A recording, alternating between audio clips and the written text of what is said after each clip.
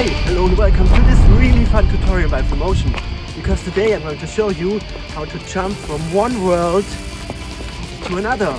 So just follow me to After Effects.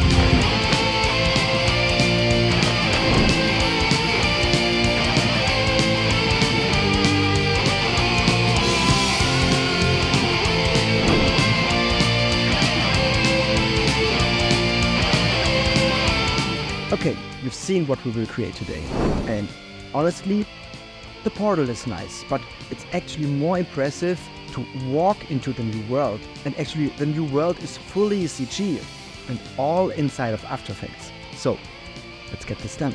First things first, the portal. There's an easy way, well, and a super duper complex, complicated way. And guess what? You will learn both ways today. So here in After Effects, I have two video clips, both from a tripod, and let's work with that first before adding the 3D camera track to it, because it is way better to understand in that way.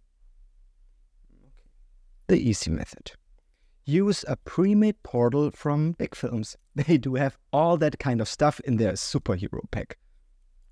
So let's bring this in. As this tutorial progresses, we will get more and more advanced. And now, simply create a mask in the same shape as our portal, and we do have a pretty cool looking shot already. Okay, now as you understood the principle, let's add more and more stuff to this. Here's how to create the portal from scratch. And this is intense, so if you want to skip this, you can, but in that part you will learn a handful handy tips that you may not know about besides creating the portal. Up to you. So, we do that with a particle system. That is an emitter that shoots out particles, and we can define all of that, like the look, physics, and so on. So as you see here, it shoots out those glowing sparks and moves in a circle at the same time. Okay, and animating something in a circle is already tricky, but there is a built-in tool in After Effects that not many know about. So let me show you. Let's create a layer and a circle on it. So far, so good. Now I want a null object to follow that circle. So go to Window, create nulls from Path, and that opens up our tool. With that, you can draw a shape and control each point of the shape with a null, and yeah, really crazy stuff. But you can also trace a path. Select the path and click on it. And voila, we have a null object that does exactly what we want to do for our portal. Now let's create a new layer and apply the CC particle world effect to it. And as we see by this cube icon that this is a 3D effect, let's also make our null 3D and call it flow. And that will be important in just a second, as we are hitting the one big problem. The problem why I did not do it like that and use Big Film's asset. Because unfortunately, the X, Y, and Z position of the producer, so the part of the effect where the sparks are coming out, has different measures as our comp. Meaning my comp has a width from 0 to 1920 pixels, but the effect has -2 on one side and +2 on the other side, so that means we need to create an expression. And hey, if you want to know what this is all about, write me a comment, but that would just be too much for this tutorial. So I have copied it over into the video description. And now you can paste the 3 lines to the X, Y, and Z. So now the producer always follows the flow null object. And if this is too complicated, you can click on the effect now, go to Animation, and save it as an animation preset, and call this flow preset. So next time you have a blank scene, simply create a null, call it flow, and apply the flow preset in the effects panel, and all the expressions are there already. Okay. Now let's play with velocity and gravity to get the look you want. Okay. Okay, yeah. Now let's add the floor and bring it to about the position we want. And in its settings, we can set it to bounce. Yeah! Physics in After Effects. And I bet you are thinking about 1,000 ways to play with it now. I once actually created a waterfall with that. More or less realistic. Okay, Now let's tint this in the color you want and add a glow. Hey, oh, and if you want to have a core to this, simply set velocity and gravity to 0.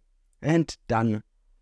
Hey, and did I mention that you can now still play with the path on our mask and everything will update to this?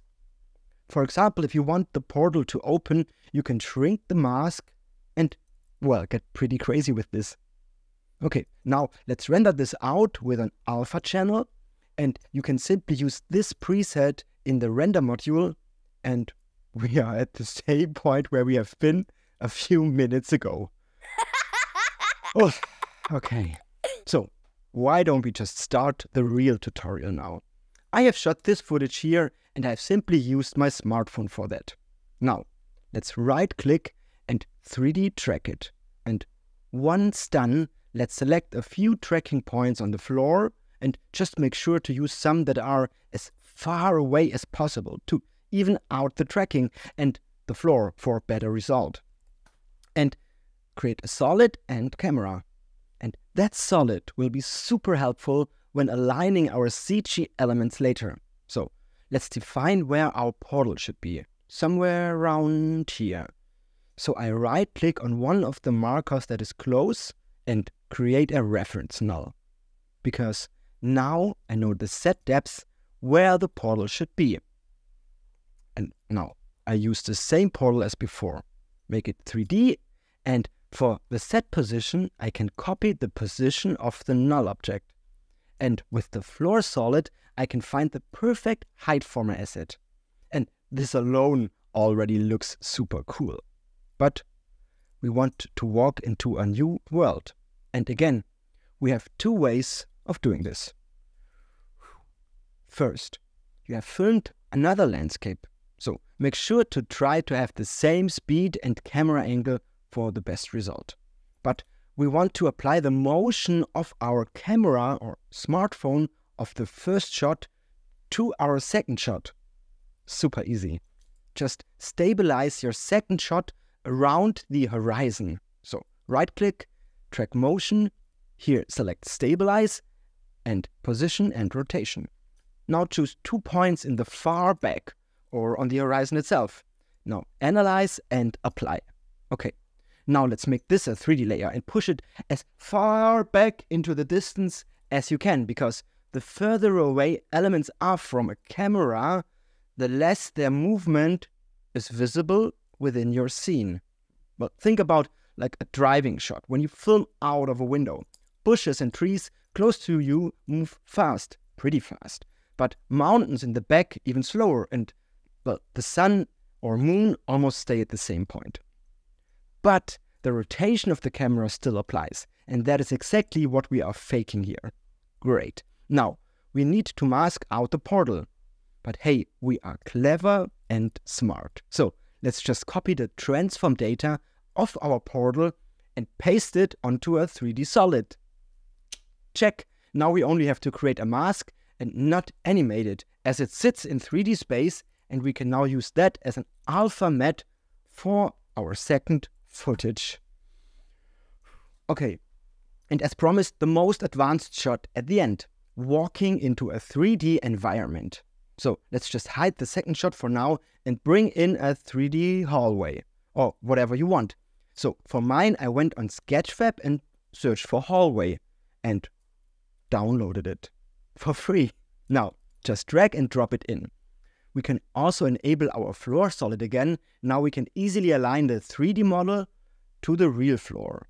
And to make the hallway more realistic, well, we need image-based lighting. So I create a new light, an environment light. And in here we can use a source. And as a source, I use an HDR image of, well, whatever suits your needs. I choose something close to the hallway, of course. As we cannot use a matte for 3D assets at the moment, I simply pre-comp the hallway, the camera light and the HDRI, and now again are able to use the same matte as we have used before. Bada boom, bada bang. This was a lot, yeah. But I have a gift for you as you have watched all of this. A sneak preview to the next tutorial that I'm doing at the moment. as this is also inspired by Marvel and the MCU. But was it also worth watching all of this today? Let me know down below. And for now, I wish you a lot of fun creating, simply importing portals in After Effects.